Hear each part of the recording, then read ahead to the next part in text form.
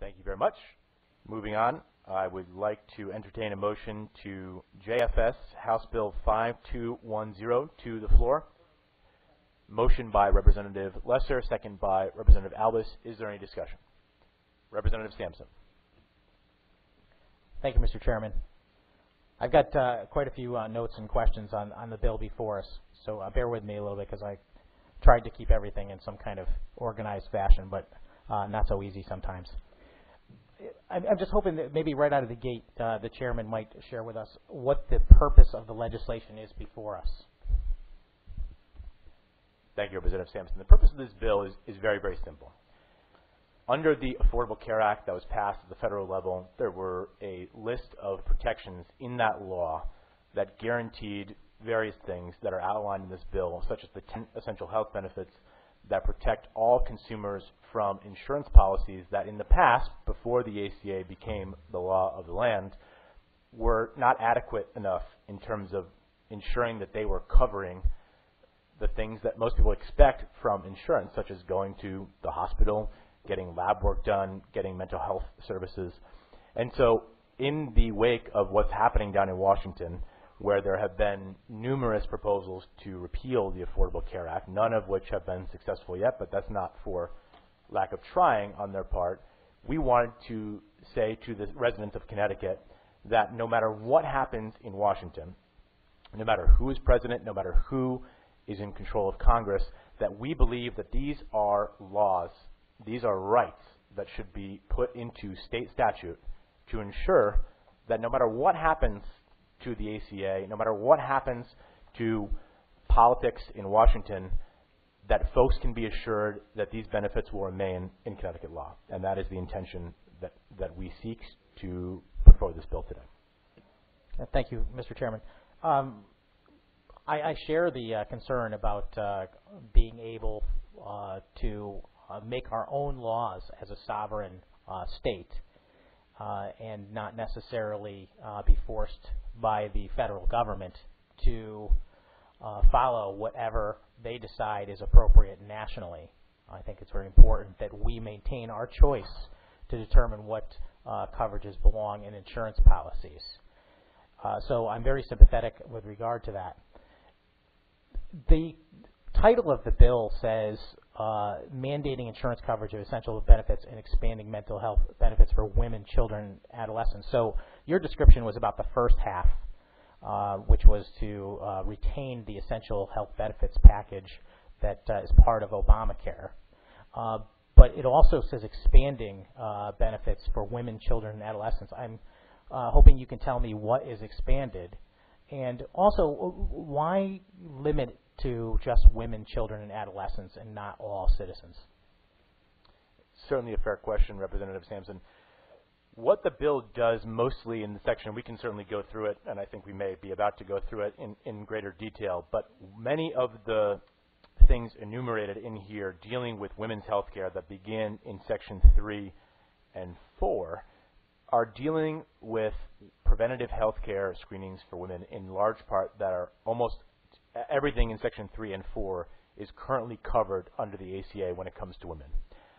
Last year, our committee had a bill, 586, that dealt just with women.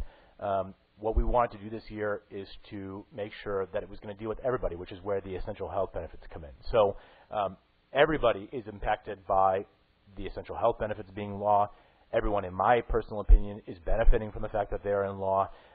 But we wanted to make sure that we talked about the women's health care issues because I think it's a proven statistic that women have greater health care needs than men, and a lot of the services that are provided in Section 3 or 4 would certainly not be applicable to you or I, but are very, very important to women. And we make sure that we're not just covering women because of the Sections 1 and 2, which deal with all benefits for all people. Thank you, Mr. Chairman. I appreciate what you're saying. The only thing I would say about that really is that looking at the bill, it seems to indicate certain types of coverage, which I think should apply to both men and women, but it specifically only enumerates women in the bill. And certainly I want to make sure that women, children, and adolescents, as the title of the bill says, are afforded the best possible health care across the world. We can have a small element of control in our state, and I want to make sure we get it right. But on lines 86, 87, 88, 89, so on, domestic and interpersonal violence screening and counseling for any woman. I understand that might be much more prevalent, but I notice it says only women, and I'm curious as to why that is. Tobacco use intervention and cessation counseling. To be honest, I don't know if this is something that belongs in an insurance policy that we would mandate people are provided coverage for, therefore charged for, but again, it says only women. Can you tell me why we are limiting these two provisions to only females? We're not limiting it to just only females. In my opinion, what we're doing is we're just saying very clearly that we are going to cover these things for women because of the desire for people to be able to have that right. A lot of times, at the risk of being overly general here, a lot of people, especially women, are included on somebody else's health insurance policy.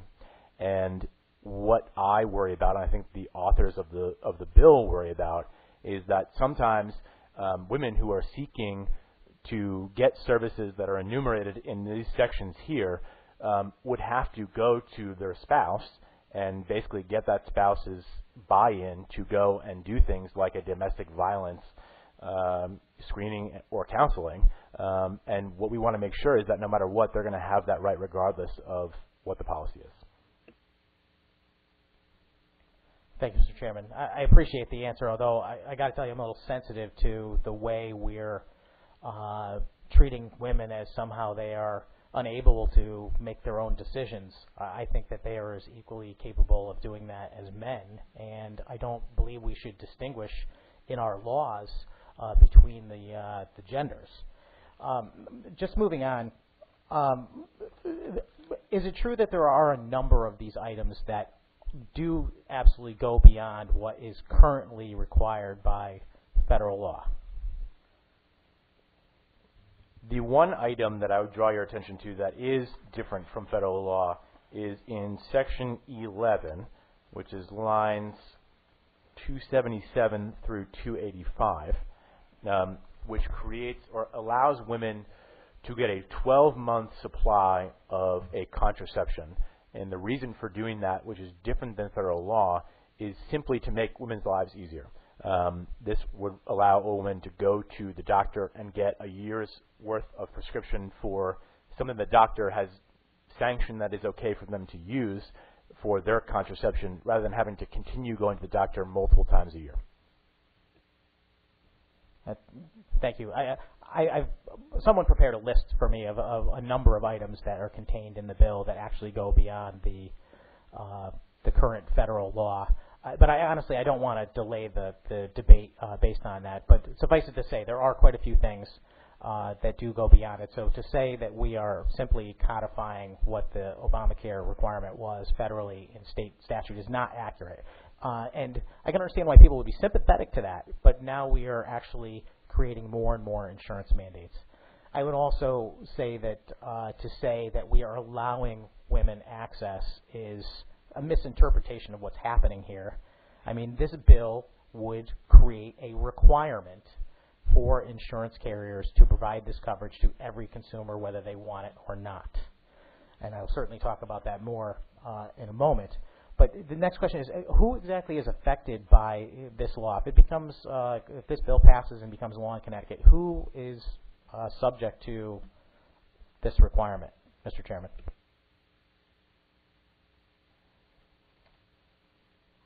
Any consumer in this state who is using a insurance policy that is not regulated by the federal government under ERISA.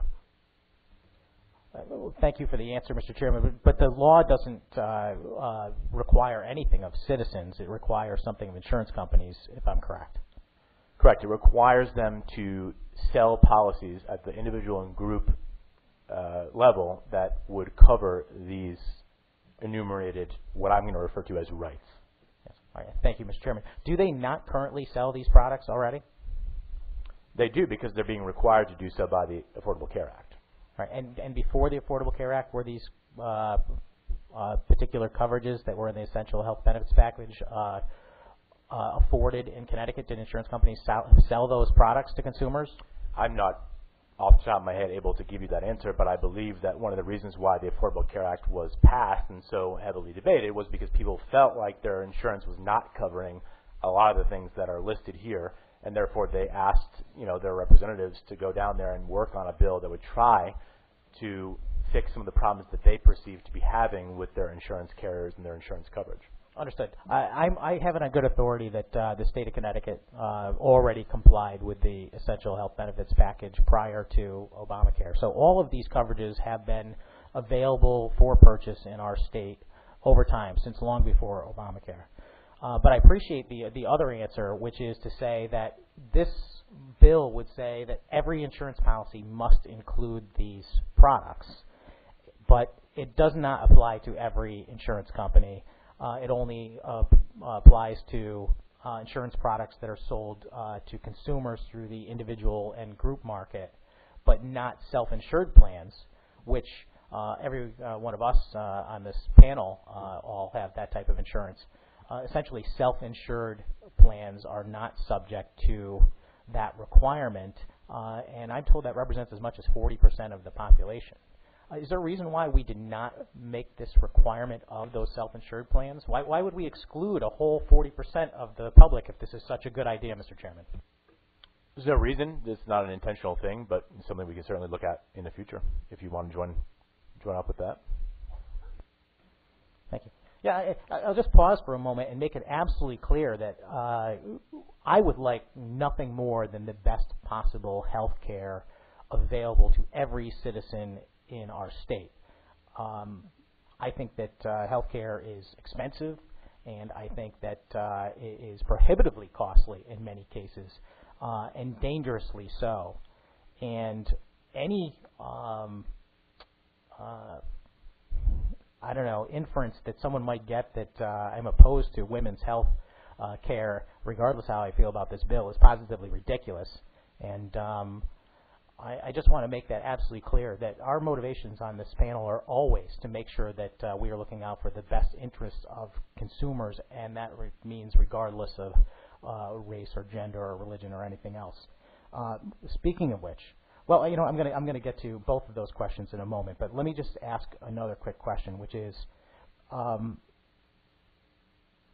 if this bill before us provides for coverages that are beyond the requirement that already exists in our Connecticut law, that will generate a cost, and that cost will be borne by either premium payers or taxpayers in some way. And it is my understanding that bills that develop a cost must go to the Appropriations Committee. Mr. Chairman, is there a reason why this bill is being JF'd to the floor and not to Appropes as it's supposed to be? I would argue that this, in some ways, if we look at that 12-month prescription, would actually save money, because somebody would be able to go once to get a 12-month prescription as opposed to going numerous times throughout the year. And so I don't view this as something that's going to unnecessarily cost more money, and therefore that's why it's not going to go to the Appropriations Committee. Yeah, I've spoken with a number of people about what's in the bill, and there is absolutely going to be an expansion of benefits here, and therefore an expansion of costs. If the argument is that this is not an expansion of benefits, then I could understand that. But we've been talking for the last 15 minutes about how this provides new and additional coverages for consumers in the state, and that has to cost something. So my understanding is this bill ought to go to the Appropriations Committee. And at the end of our debate, I'm going to make a motion that it go to that committee properly. So in the meantime, I just want to bring up a couple of quick things. So, well, let me ask that question. Really, I mean, do additional coverages for insurance raise additional costs in your experience, Mr. Chairman? So again, for the record, the overwhelming majority of things in this bill are things that are already being covered under individual and group insurance policies in the state of Connecticut, thanks to the Affordable Care Act. So I don't think we should give off the impression at all, and I'm not saying that you're necessarily trying to do this, that this bill is a whole bunch of new mandates that the insurance companies are going to be slapped with. I don't think that's accurate. I don't think that's an accurate reflection of the majority of this bill. When I look at the Affordable Care Act, I don't see that as a perfect system. I don't think anybody that's on this committee would look at that and think it's a perfect bill. Our job is obviously not to fix the Affordable Care Act. That's the job of our representatives in Washington. Our job is to look out for our constituents that are represented here on this committee at the state legislature and ask ourselves what is in their best interest. And in my opinion, codifying into state law what we know are the most popular provisions of the ACA. There are some unpopular things about the ACA. These things enumerated in here are not them. These things have high approval ratings. They are things that people really like, and they're fortunate they now have in their coverage. And any expansion that's in this bill, the limited expansions that there are things that I believe really are not going to put additional stresses on the insurance carriers. Because a lot of them, to your point earlier, are already covering some of these things. And you said that they have been covering them for some time in Connecticut. And therefore, I just don't believe that this is something that's going to cause an additional burden on the insurance companies. And with that said, I think it's something that's going to really benefit our constituents. And I think all of us, as you said earlier, are here to benefit those constituents, and I believe this bill does that. Thank you, Mr. Chairman. So I don't disagree with a lot of what you said. I certainly believe that these coverages have existed over time, and they do exist, and I do believe that they can, in fact, be a benefit to the majority of consumers. My main concern is that much like we are passing or debating this bill, rather, to for the express purpose of declaring our own sovereignty as a state, to say that if the federal government decides to change the rules on us, that we don't care what the federal government says. We're going to do what we want to do because we are Connecticut and we can make our own decisions and we can make our own personal choice as a state as what to do. Well, much like that, I believe that consumers should have that same exact choice, and that's what this debate is about.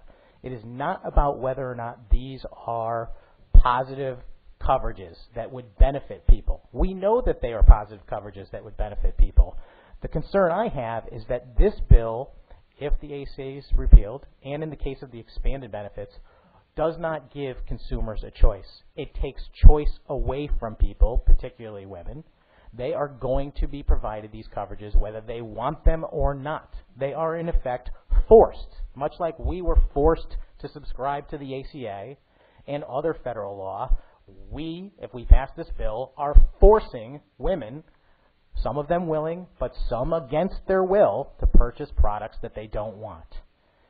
So with that, Mr. Chairman, I have an amendment, and I don't know if it's been distributed yet, but I'd like to get it distributed, and I'll just tell everybody what it says. It's very short. It simply says that as far as the insurance policies offered in Connecticut, we would actually modify this bill to say that any policy offered in Connecticut must offer these expanded coverages. In other words, if you're an insurance company doing business in Connecticut, you must make these policies and these coverages available to every consumer so they can buy them. But at the same time, we're not forcing them. We're not telling you you have to buy tobacco cessation. Maybe you don't smoke. You get to decide. You have empowerment. You know, I trust the citizens of the state, Mr. Chairman, to make good determinations about their own health care. I trust women enough to be able to choose what they want to do with their own bodies when it comes to health care. And that's the purpose of this amendment. Has it been distributed yet? It's going around the room. By all means. So I'll just leave it at that. I sense a disconnect when we try and say we're actually benefiting the rights of women, and at the same time we are limiting the rights of women by saying that they don't get to choose what the type of insurance policies they purchase are. I think these are good policies. I think that people should purchase them. But I also believe that people make personal choice based on a lot of things. The type of coverages they feel they need, whether they're exposed as a smoker to requiring a tobacco cessation product someday, and the cost of insurance, which is spiraling out of control, partly because we keep telling consumers that they don't get to choose what coverages they want to buy. We keep telling them, you have to buy this insurance, you have to buy this insurance. I don't think that's right in America. I think we should say, look, these policies are good, these things are valuable coverages, we suggest you buy them, but you are free citizens. You get to make up your own mind. So, Mr. Chairman, I submit this amendment for a vote on the committee to be adopted to this bill, and I make that motion, and I'd like a roll call vote if I could. Thank you, Mr. Chairman. Thank you, Representative. You make the motion. Is there a second on the amendment? Seconded by. Any discussion on the amendment? Representative Lesser. Thank you, Mr. Chairman, and through you to the proponent of the amendment. A question here. I don't see any language that excludes self-insured plans. Are self-insured plans covered by this amendment? Through you, Mr. Chairman. Through you, Representative Sampson. Thank you, Mr. Chairman, and through you to my distinguished colleague. No, the underlying bill does not affect self-insured plans, and this amendment, being an amendment of choice, would mean that self-insured plans would also have the choice to offer coverages. As you know, as a participant in our self-insured plan that we have as state employees, as much as I hate to admit it, we often get the same benefits because the self-insured plans do thankfully adopt these mandates when they come forward. So I have no doubt that they will. Thank you, Mr. Chairman. So through you, Mr. Chairman, to the proponent of the amendment, given that isn't our ability to regulate self-insured plans limited by ERISA? How does this, and if so, how does this amendment not conflict with limitations imposed on us by the U.S. Constitution? Through you, Mr. Chairman.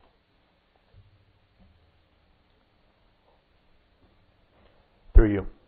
Apologize. Through you. Thank you, Mr. Chairman, and through you, it simply does not affect self-insured plans, just like the underlying bill does not.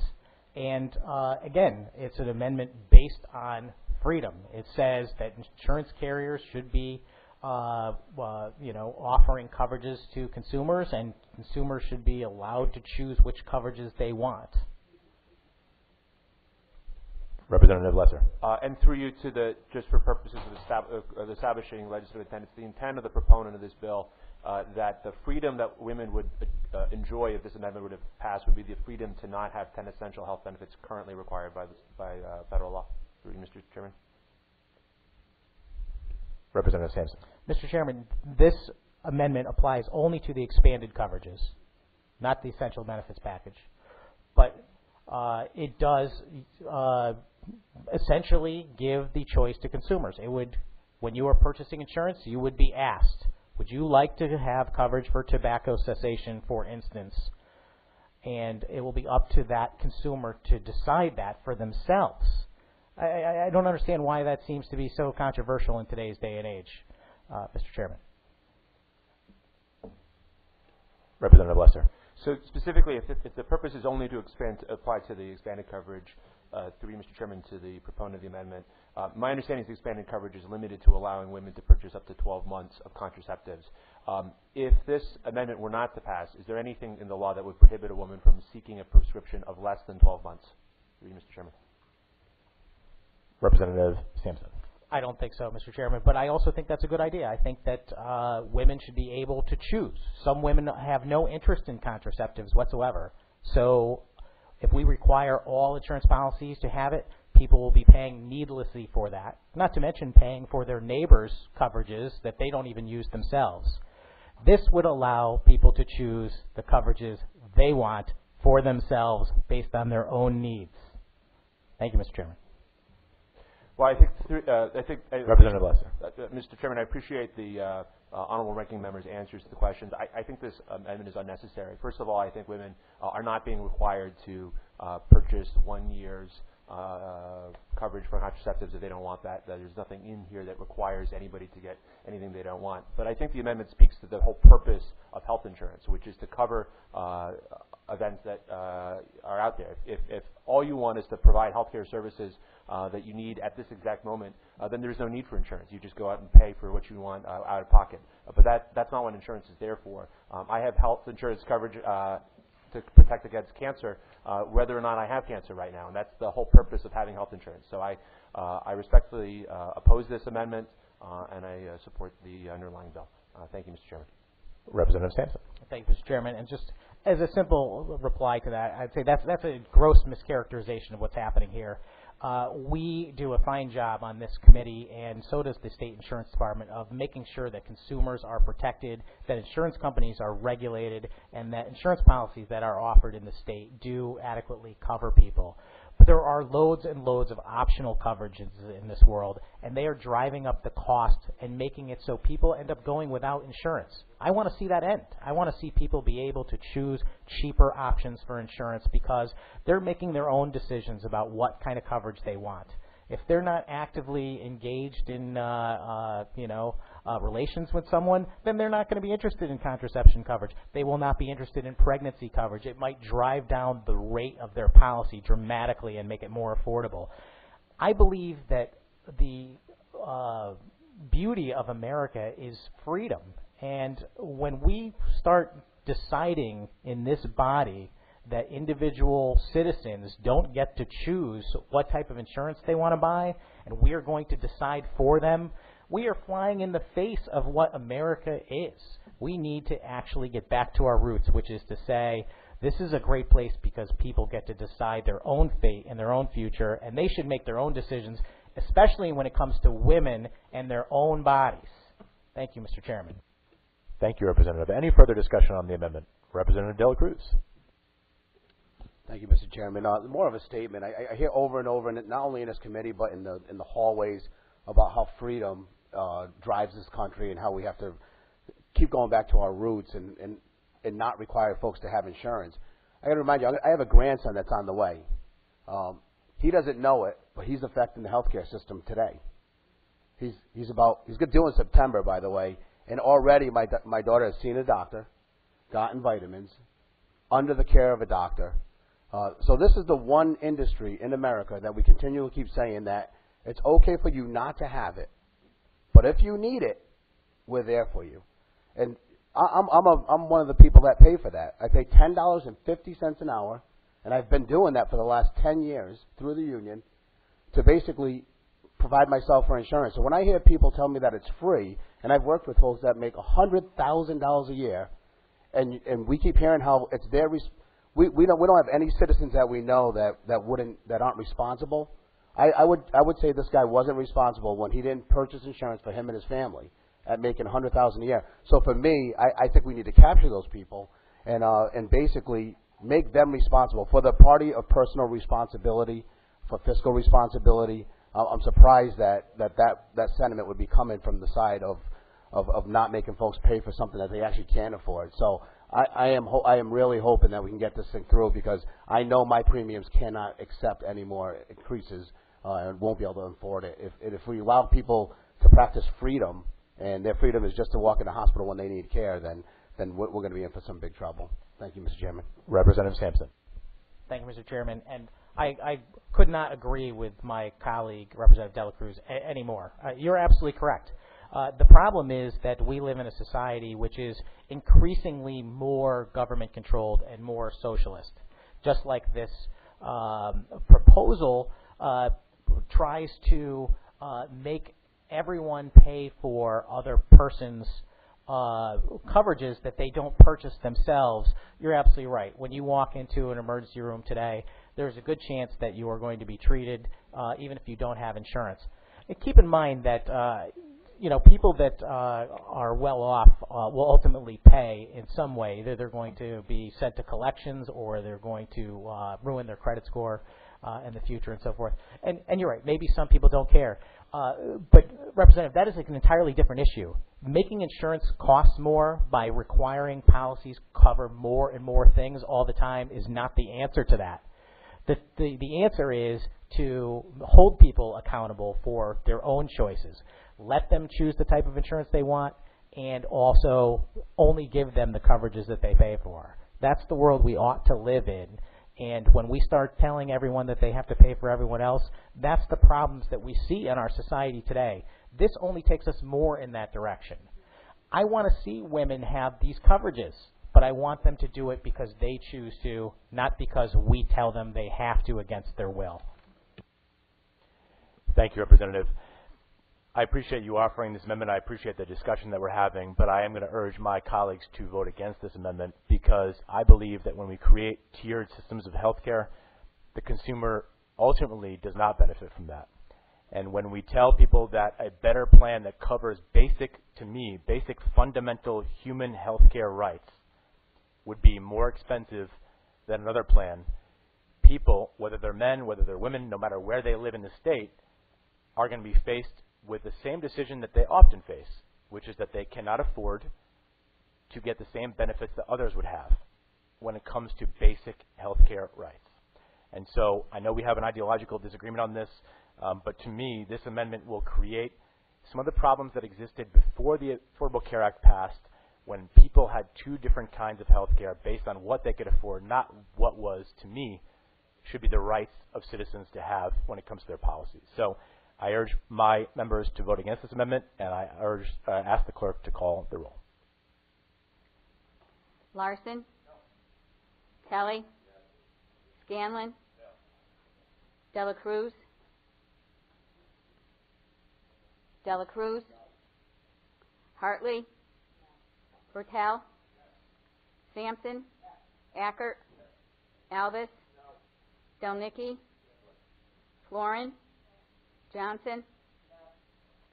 No. Lesser? No. Paolillo? No. D'Amato?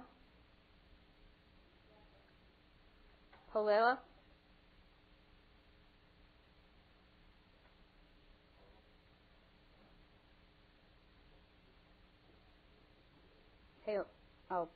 Paolillo? There it is. D'Amato. Poletta?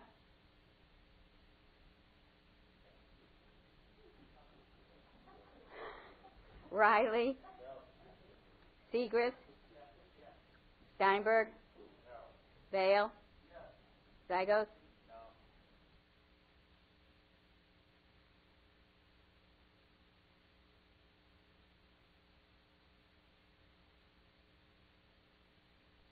Ten yea, 11 nay. The amendment fails. Back to the original discussion on the bill. Is there any further discussion? Representative Sampson. Mr. Chairman, we had some testimony from some religious entities in our state that stated that the bill before us differs from the existing federal requirement for a religious exemption. And I'll be completely honest that I am not an expert on what the federal law says or this bill does, and I'm hoping we can get some help if we need to clear it up. But I did not see this as a amendment that runs afoul of the purposes of your bill.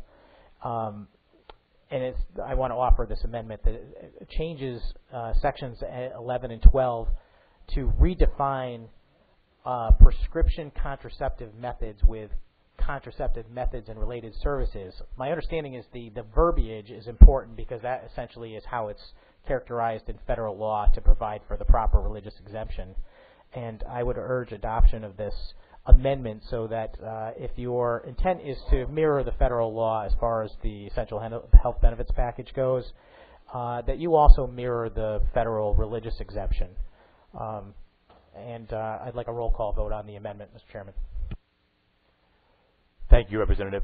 It's my understanding of this bill that there are quite a few protections in here in the sections you referenced, 11 and 12, that begin on lines 309 and really do offer, in my opinion, substantial protections when it comes to employers or employees who are not comfortable with insurance policies that do allow for certain reproductive rights and contraception.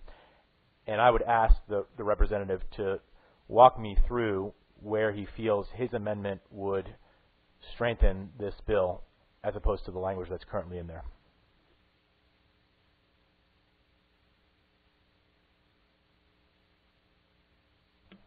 Thank you, Mr. Chairman. I'm searching through the testimony to find the testimony of some representatives of the Catholic Church. I think I have just found it, and I suspect that information is contained in their testimony.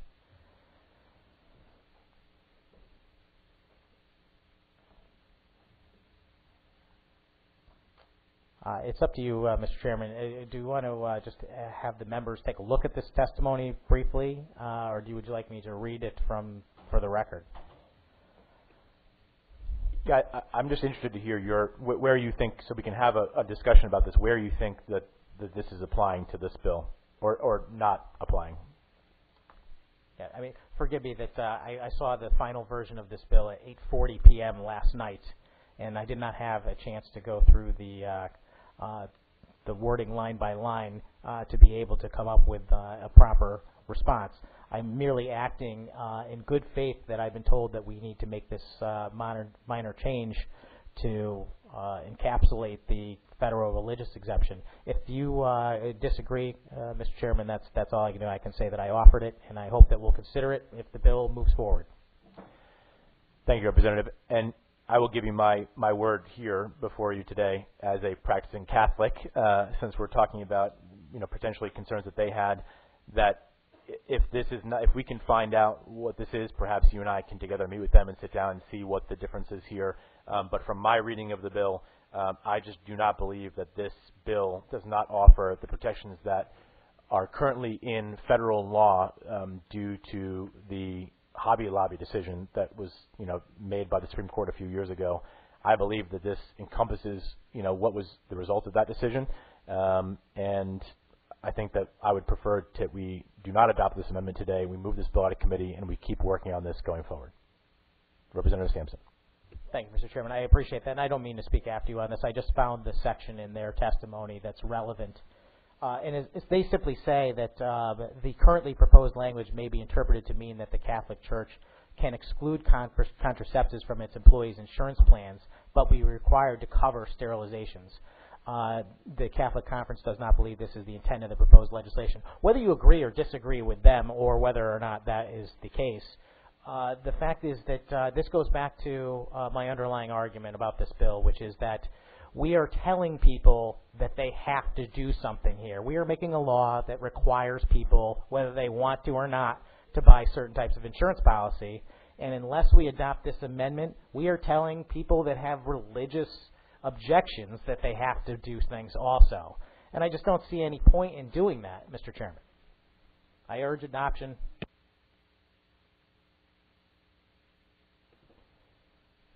Thank you, Representative Sampson. Again, I respect your right to put this amendment forward, and I am certainly intrigued as to find out what the answer is here. But for the purposes of just moving this bill out of committee and then promising you that I will look into this and work with you on it, I would urge members to vote no. Is there a second on Representative Sampson's amendment? Representative Pavlak-D'Amato. Any further discussion on the amendment? Seeing none, the clerk will call the roll. Larson? No. Kelly? No. Scanlon? No. Dela Cruz? No. Hartley? Bertel? Yes.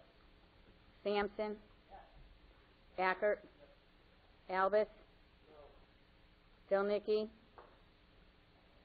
Florin? Johnson? No. Lesser? No. Paolillo? No. D'Amato? No.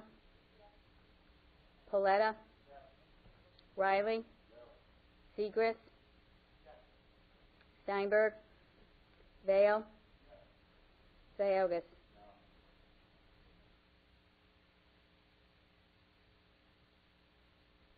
Hartley?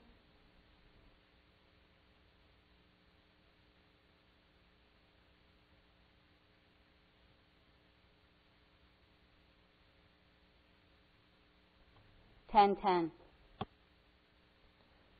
The amendment fails. Any further discussion? Representative Sampson. Thank you, Mr. Chairman. Just a final word, and we'll move on. I'll just in closing, I'll say that I'm always happy to have an ideological debate with anyone, constituents, and certainly here at the Capitol. And I really genuinely appreciate having a discussion along ideological lines, especially when it comes to things like this, because I think it's educational. I always learn something about the perspective of other people, especially ones that I disagree with, because I believe they're acting in good faith. They believe that they are genuinely believe that they are doing right by their constituents when they are arguing points that differ with mine. I just want to make it clear that I hope they look at me the same way. My goals with regard to this particular bill is to make sure, as they do, to stand for the best possible protection and health coverage for women, children, adolescents, and everyone in our society. And I just believe the best way to go about that is to ensure women's choice. Women, were not allowed the right to vote in this country for a long time, and they have struggled with difficulties in obtaining equality in our society in a lot of measures. There is a constant battle over the rights of abortion that have to do with women's choice to make their own decision without the government telling them what to do. And in this particular case, we have a bill that essentially requires women to buy insurance whether they want it or not. And in some cases, that's clearly going to be against their will. To me, this is very illustrative of the differences between Republicans and Democrats.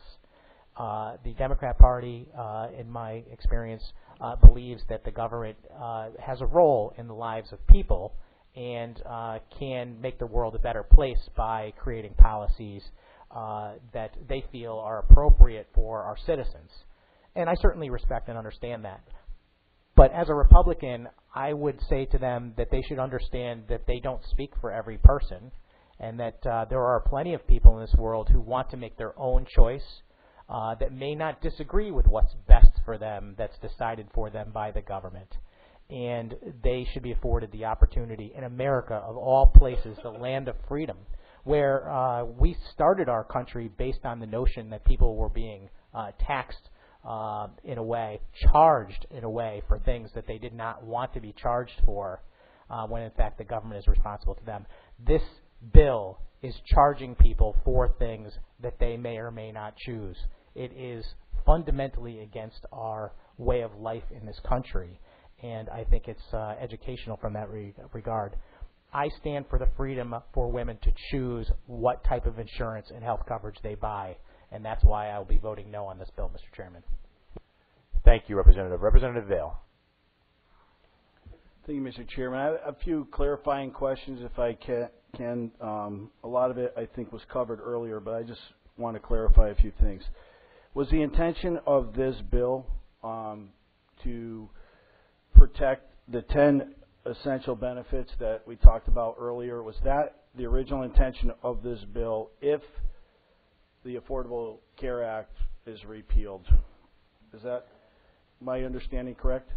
So that is what we're talking about this for today, but I would note for you, as Representative Sampson alluded to earlier, several years ago, before you and I were in the legislature, under the Obama administration, they did codify several of these benefits into state law.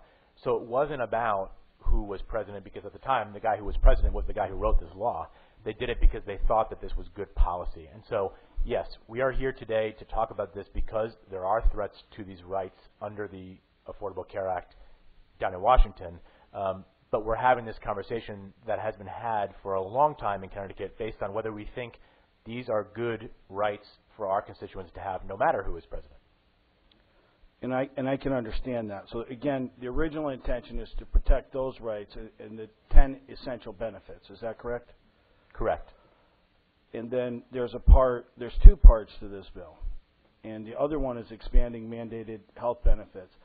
And you said earlier that that is only in regards to the 12-month prescription for birth control. Is that correct? And contraceptives. It is not only that, but that is the biggest one in there that I believe Representative Sampson was sort of alluding to. So and that's why. There are other expansions above and beyond what the ACA covers now. Is that correct? There is a small amount, but again, the basis of this bill, almost 90% of this bill, are things that are already in law at the federal level. A lot of them are already in law in Connecticut, not all of them, and there are a few expansions such as the 12-month contraception. Was there ever considered, I mean, to me these are two separate issues. They should be two separate bills. Was it ever considered to do this as two separate bills? I don't know that we considered it to do two separate bills. I view these as very similar in the sense that they are taking a look at some things that people have come to expect from their health care policies, from their insurance policies when it comes to getting health care. Whether they're a man, a woman, young, old, these are things that I believe are important for consumers of insurance in the state, and that's why I believe we combine them. You know, but it's difficult if one was to agree with the concept of the first piece to keep those 10 essential benefits in place, but disagree with the mandated expansion, or at least want to have a different discussion about that. Doesn't give you much of a choice by putting them both in the same bill. I think it's far-reaching, and I think it puts us in an people that might want to vote one way on one part of it and another way, we're not given that opportunity. I certainly could propose another amendment to eliminate the expanding part of that, but I won't. But that's my concern. And again, I'm going to leave it at that. But that's my concern with this. Thank you. Thank you, Representative. Senator Berthel, followed by Representative Ackert. Good afternoon. Thank you, Mr. Chairman. I'm going to flag this for today. This has been a very interesting debate this morning and rolling now after 12 noon into the afternoon. But I think that until we can iron out the religious exemption language, to your point, and I'll take you at your word, Mr. Chair, that we'll work to try to bring that correction. I've read through the testimony here. I don't want to belabor this at this point in time, but I'm going to be a no today just to flag this so that we can have a further discussion on the bill. Thank you, sir. Thank you, Senator. Representative Ackert. Thank you, Mr. Chairman, and all the good dialogue that we've had so far. I just need some clarity. I get the wonderful opportunity to meet with my insurance. I have an insurance policy with my company, and I just saw all the new rate increases that I get to somehow move on to my customers to provide health insurance for the people that earn it in my company. And I'm curious as to lines 182 to 186, 196 to 200, 210 to 214 in terms of cost, because it says that of these policies, no such policy shall impose a co-insurance, co-payment, deductible, or other expense. So how is that handled in terms of developing a policy for like a small company like myself, larger company, in terms of how does that roll into the cost of an insurance plan?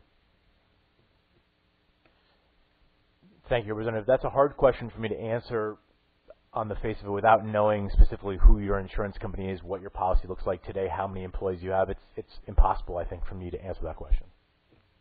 And totally understand that. And that is my concern as I'm trying to afford insurance for my company when it says that these policies. My wife looked this over. She's in the insurance policy. She says, "Boy, I would love to have my cancer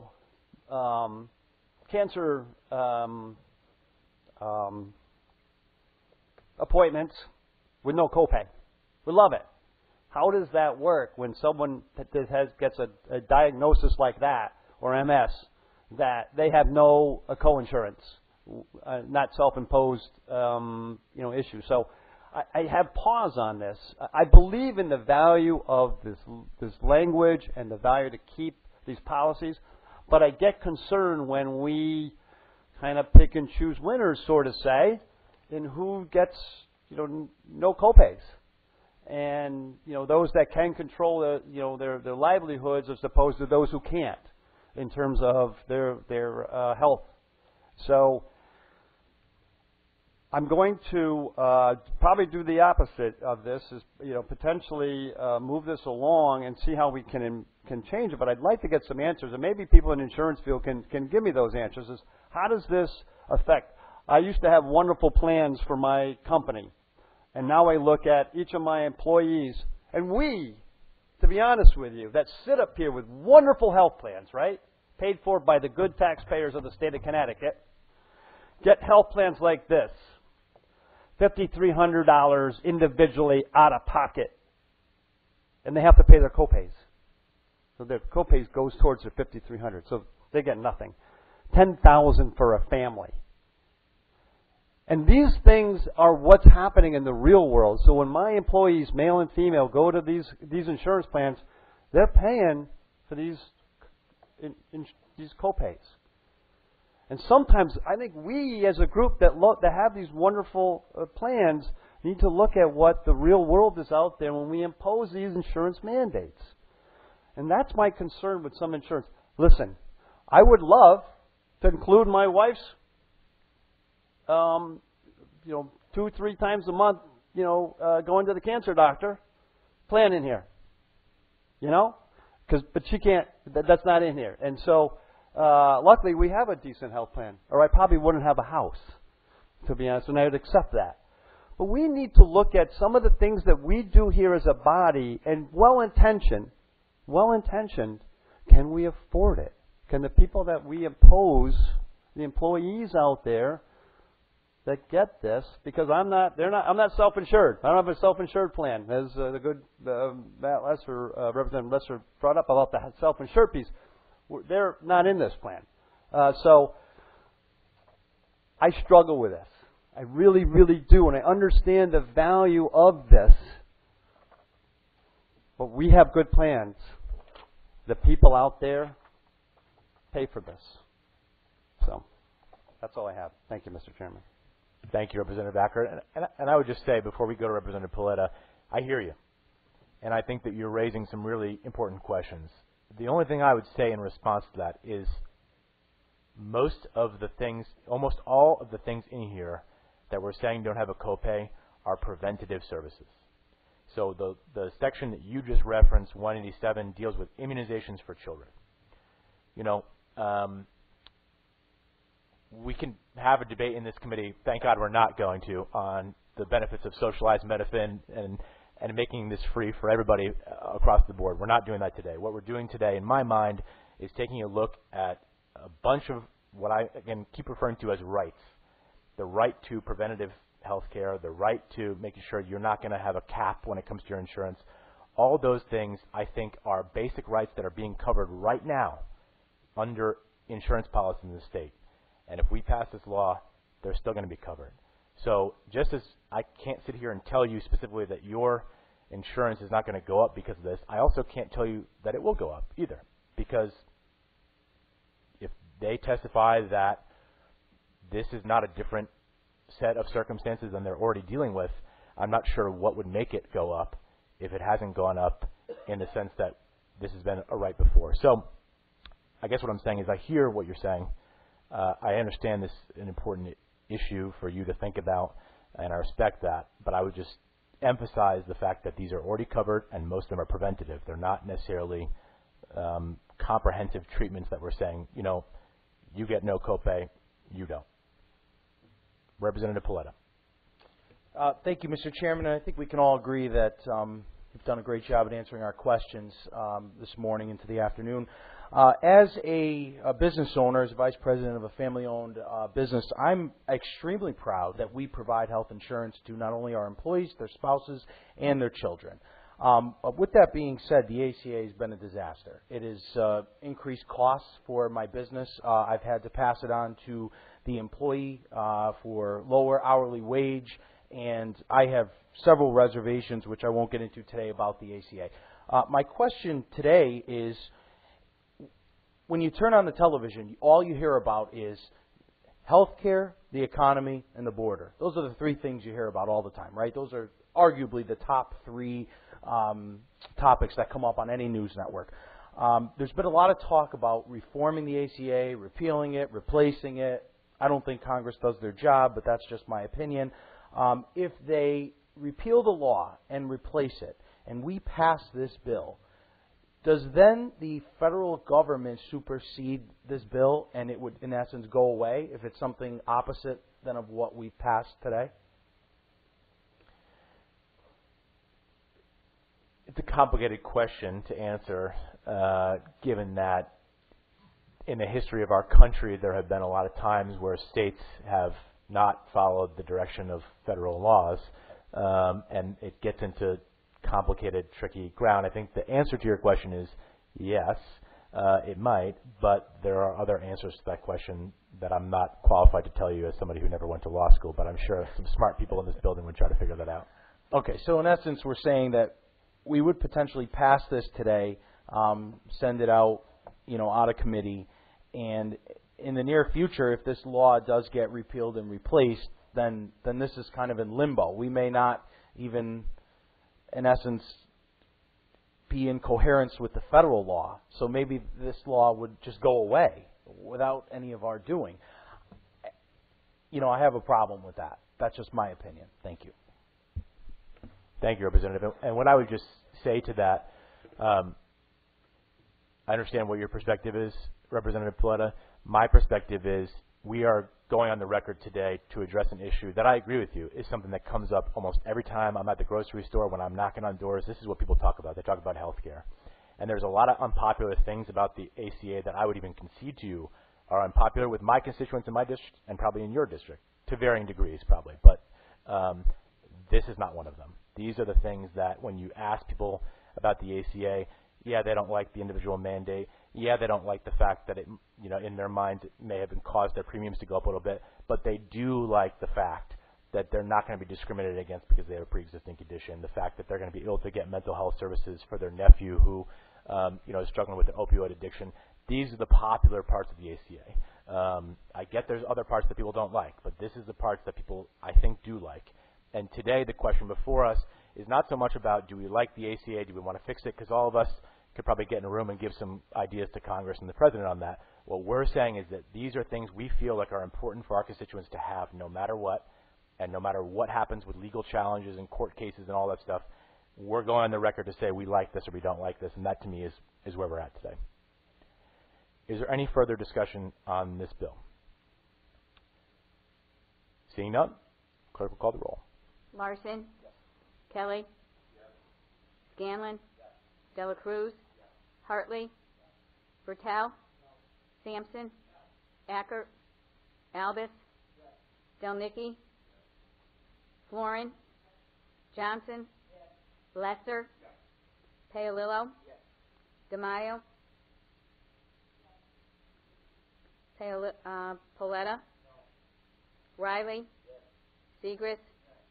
Steinberg? Yes. Vale? No. Ziogas?